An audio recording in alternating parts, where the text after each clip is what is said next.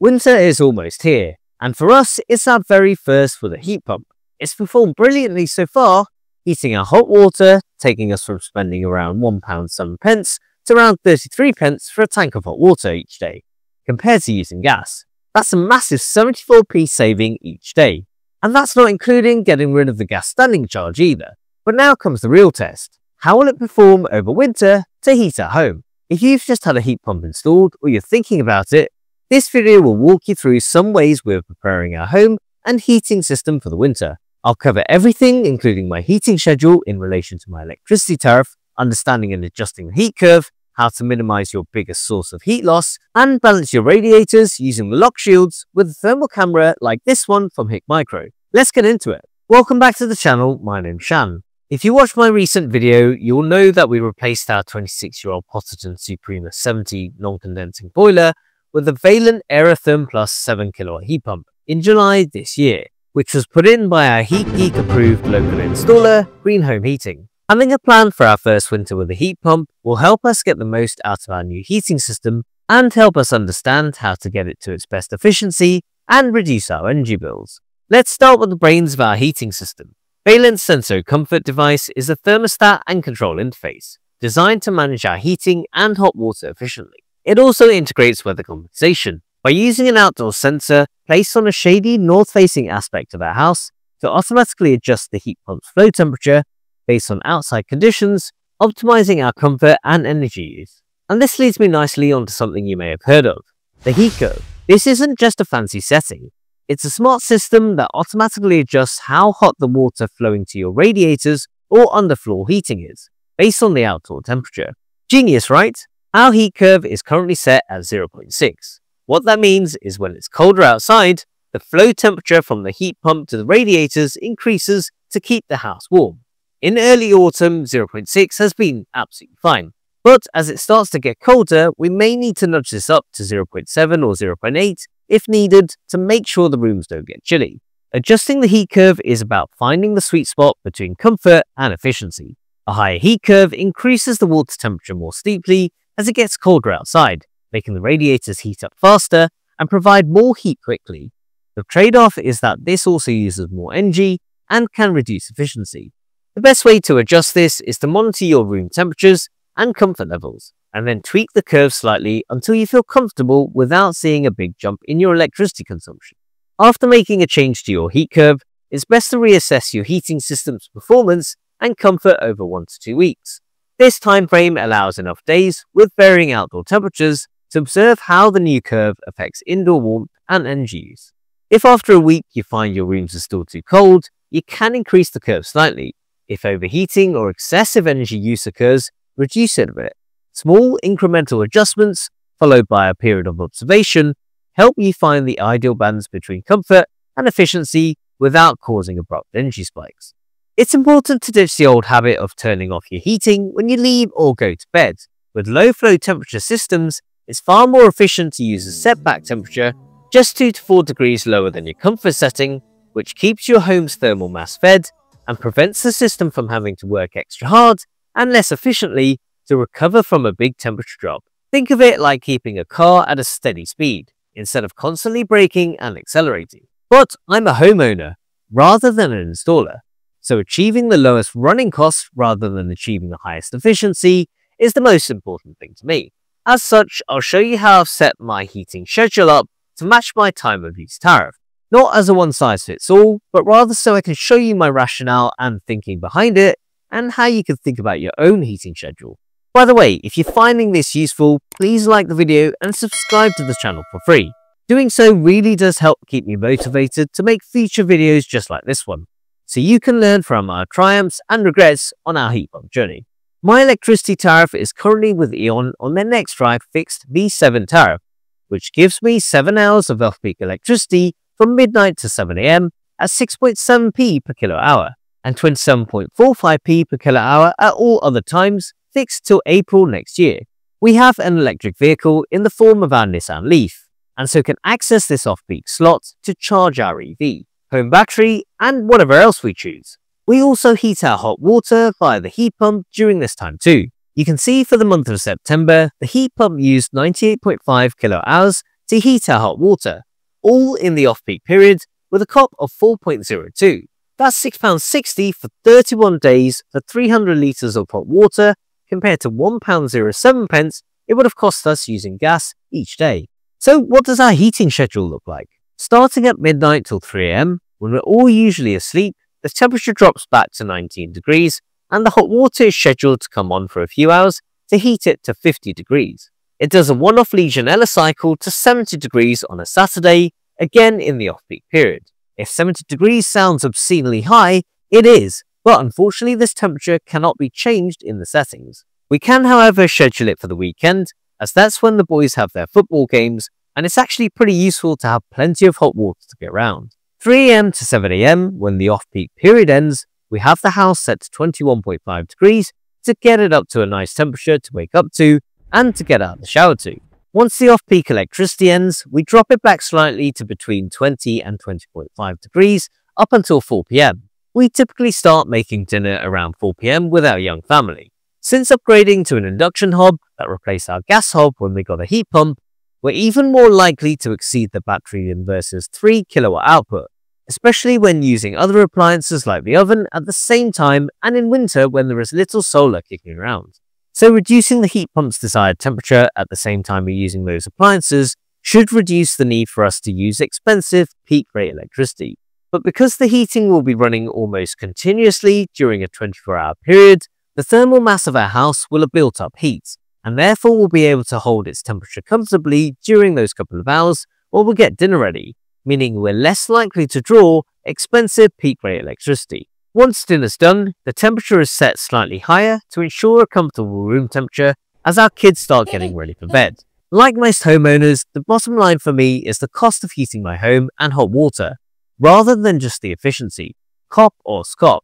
Of course, this is just how we've set ours up, and it seems to be working well. It's been a reasonably mild September here in the northeast of England, but we've had some temperatures down to 4 degrees overnight. We've spent around £7.73 for heating since the 11th of September when we caved in and turned our heating on. But I suspect that figure is actually lower than this. Whilst I've installed a Shelly energy monitor, it's quite tricky to get the data of what source the heat pump is consuming its electricity from. So whether it's using electricity from the battery, solar generation, or from the grid. Given that I've not run out of electricity from the battery on the night time before the next off-peak period kicks in yet, I've taken a 50-50 split of the 6.7p off-peak import rate and 16.5p export rate I'd be losing by the heat pump using the battery being topped up with the solar electricity I would have otherwise been exporting. This gives me an average price per kilowatt hour of running the heat pump outside the off-peak slot of 11.6p per kilowatt hour. Obviously, as we get into winter and run out of stored off-peak electricity in the battery with less solar kicking around in the day, this average price per kilowatt hour will go up. So, coupled with the £6.60 for hot water heating, that's £14.33 it's cost us in total for heating and hot water in September. Compare this to the same period last year when I used 592.1 kilowatt hours of gas. It would have cost me £37.24 based on the current price of gas at 6.29 per kilowatt hour. That's a saving of £22.91, and it doesn't even include getting rid of the daily standing charge for gas. At the time of making this video, the E.On NextDrive tariff I'm on has since changed to a version 10, and the off-peak rate has changed to 7.5p per kilowatt hour for 6 hours, and you'll now need an EV to get onto this tariff. That said, it's still an excellent tariff, especially when combined with their export rate of 16.5p per kilowatt hour. And crucially, both these import and export rates are fixed for 12 months, so no nasty price rises mid-tariff. If it's a perfect fit for you and you plan to sign up to the E.On NextDrive tariff, consider using the referral link in the video description box below to bag both you and the channel a £50 voucher. Thanks in advance if you do use the channel's referral link, it really does help keep the channel going. Of course, there's no point in your heat pump working brilliantly to heat your home, but all that heat escaping. A home's roof is one of the biggest contributors of heat loss if not properly insulated. Over the summer, we had a few Ethernet cables routed to all the bedrooms and the study downstairs from the loft, and it's no surprise then that there may be a few gaps where the insulation was moved to get the cables down into the walls. Luckily, it's easier than ever now to check for gaps and cold spots in your loft insulation using a thermal camera like this D01 from HIKMICRO. The D01 is the most affordable smart thermal imager in the world. Designed for homeowners, anyone can use it with its smart scene recognition and user-friendly design. Here's how to do it. Make sure the heating has been on for a while. It's generally recommended that there's at least a 10 degrees Celsius difference between the inside and outside temperatures for meaningful thermal imaging results. This temperature differential helps highlight heat loss areas and cold spots clearly on the thermal image, making it easier to spot gaps or inadequacies in the insulation. Enable Super Scene Mode. This AI-driven mode enhances the thermal image, making it easier to spot cold spots, drafts, and missing insulation, highlighting areas where heat may be escaping. Next, scan the loft area slowly, and around any known areas of weakness, like around cables, pipes, and loft hatches. Once identified, these gaps can be corrected by adding insulation or sealing with draft-proofing materials to improve overall energy efficiency and comfort. Using a thermal camera takes the guesswork out of insulation checks and helps you target improvements precisely where they're needed. I've dropped a link to this HIKMICRO D01 thermal camera in the video description box below, so you can check it out for yourself. Now let's talk about thermostatic radiator valves, or TRVs. A lot of people wonder if they should turn these down to save energy, but with heat pumps, the advice is a bit different compared to traditional boilers. It's best to leave your TRVs fully open in all rooms, especially your main living areas. This is because heat pumps operate most efficiently when they can run steadily, delivering low temperature heat consistently throughout your home. If you restrict flow by turning the TRVs down too much, it causes the heat pump to cycle on and off more frequently, which can reduce efficiency and wear the system unnecessarily. If you find your home feels too warm with all your TRVs open, instead of throttling individual radiators, it's better to adjust the heat curve temperature on your heat pump controller or app. When radiators aren't balanced, some fill with hot water quicker and get hotter, while others take longer and stay cooler. This can make certain rooms uncomfortable and force your heat pump to work harder. So how do you balance your radiators? You adjust the lock shield valve, usually found on the opposite side of the thermostatic radiator valve. This valve controls how much water flows out of each radiator. And we can use the HIKMICRO D01 again here. Start by turning your heating off and letting your radiators cool completely, making sure your TRVs are fully open on every radiator. This gives you a blank slate for your adjustments. Next, turn your heating back on and let it run. As the radiators start to heat up, use your thermal camera to watch the temperature spread. You'll notice some radiators get hot quickly. These need to slow down. The D01 makes this easy with its super IR resolution of 57,600 pixels and auto-tracking hot, cold and sensor spots displaying their corresponding values. On radiators heating up slower, often further from the heat pump, keep the lock shield more open. Start with a quarter turn at a time. On radiators that heat up too quickly, usually those closest to the heat pump, gradually close the lock shield valve. Wait around 10 to 15 minutes after each adjustment. Then scan again with your thermal camera. Your goal here is for all the radiators to warm up roughly at the same rate, with similar surface temperatures along the top bar, where the thermal camera shows an even color or temperature profile. Work your way around your house, repeating small adjustments and giving the system time to settle.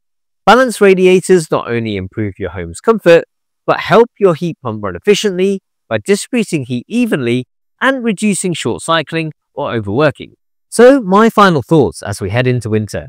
Having a carefully planned heating schedule and understanding your heat pump's controls, especially the heat curve, can make a huge difference in comfort and running costs. It's not just about setting and forgetting though. Monitor, tweak and balance your system for efficiency and warmth. Using a thermal camera to assess your home's insulation and radiator balance removes the guesswork. It's an affordable and smart way to spot heat loss and inefficient radiator flow, ensuring your system runs as smoothly as possible. Remember to leave your TRVs fully open for steady, efficient heat pump operation, and if rooms feel too warm, adjust your heat curve instead of shutting radiators off. This helps your system run efficiently without unnecessary strain, saving energy and money. So where are you on your heat pump journey? Have you embraced the technology fully, or are you skeptical it will work for your home? Maybe you've had a frustrating install or unexpected bills. Drop a comment below and let's get the conversation going. Your experience may well just help someone else. I'll keep posting to the channel with lots more tips, real-world updates, and costs with our heat pump over winter. Hit the subscribe button so you don't miss out. Thanks as always for watching, and I'll see you in the next one.